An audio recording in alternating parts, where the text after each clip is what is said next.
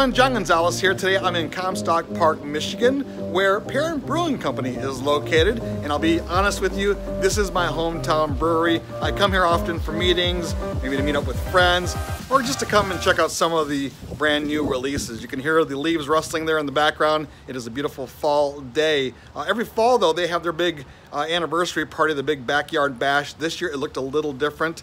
And they also celebrate a lot of new releases around this time of year. Let's go inside, hang out with brewer Connor Klopcic, and let us know what's going on and catch us up on those new releases. Hey Gonzo, good to see you again. It's great to see you, my friend. Welcome back. Yeah, the Backyard Bash definitely was a lot different this year. Weren't allowed to have a big party out back, which we were kind of bummed about. Usually have like up to 5,000 people. A lot of different beers that we come out with just for that.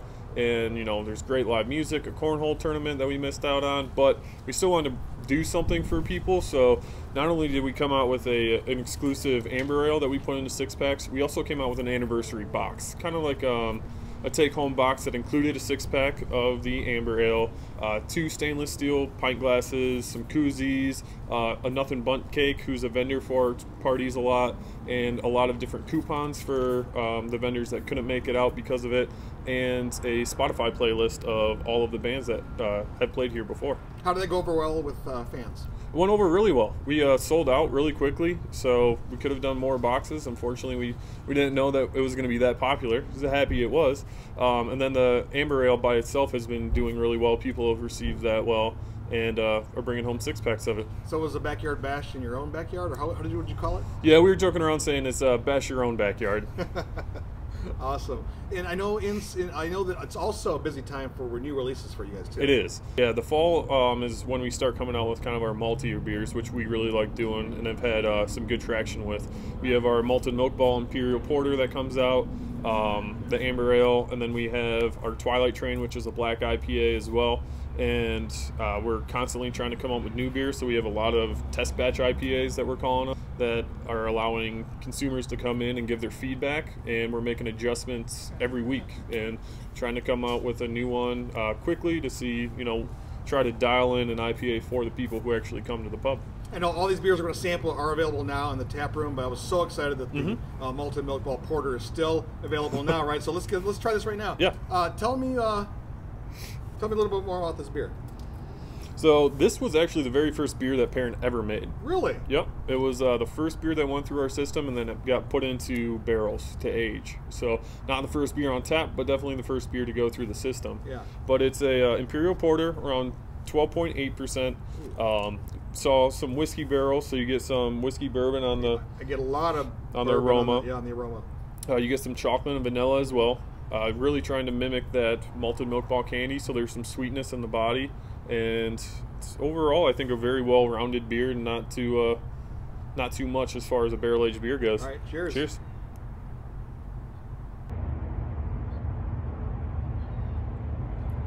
Oh my goodness, that's so good. It's not too boozy, but there's some sweetness that really balances it out. Yep, so we've come out with this 3 years in a row after the initial one, and it's done well. We have it for sale in on draft and in 22-ounce bottles as well. And you have the 19 and 20 available? Yes, we do. We have last year's available right now as well, so you can kind of taste last year's and see how it aged for a while, because this beer does age pretty well. So I have the 18 at home, so I could do a nice little you can do a 3-year little vertical. Yes. There you go. All right. What's next on the list here? Going down the same way, this is our test batch 6. Test batch number 6. Now I've been here for number 5. So what's up with these test batches?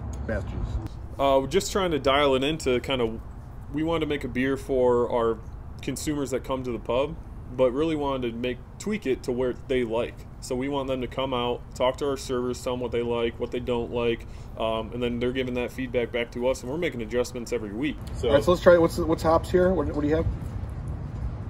In this one we have Simcoe, Sultana, and Citra as well.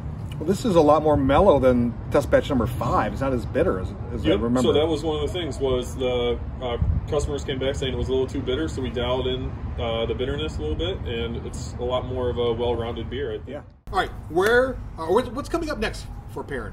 Coming up next is just more releases, more beer. Coming out with some more test batch IPAs, and then we have our Perrin Reserve, which is a triple mashed Russian Imperial Stout with golden raisins. Hold on. You want to wait to say that one more time? Triple mashed Russian Imperial Stout aged with golden raisins and caramelized lactose sugar. Jeez. That'll be released in November, and that will actually be in a gift set with Malted Milk Ball for the holidays. Nice. And then later in the month of November, looking to get Rosalaire back out too. So a nice Flanders Red we do every 2 years. Really looking forward to that beer. Cool. Now, where can people get more information about new releases and what's happening here? Because I know the tap room is busy. You're bringing food out. The food's still fantastic. Where can people get more details? Number one is our website, perrinbrewing.com. You can go to all of our social medias, Facebook, Twitter, Instagram, popping out social media blast on all of our new stuff. So just take a follow with us and you can stay up to date. Cheers, my friend. Cheers. Great seeing you again. You too.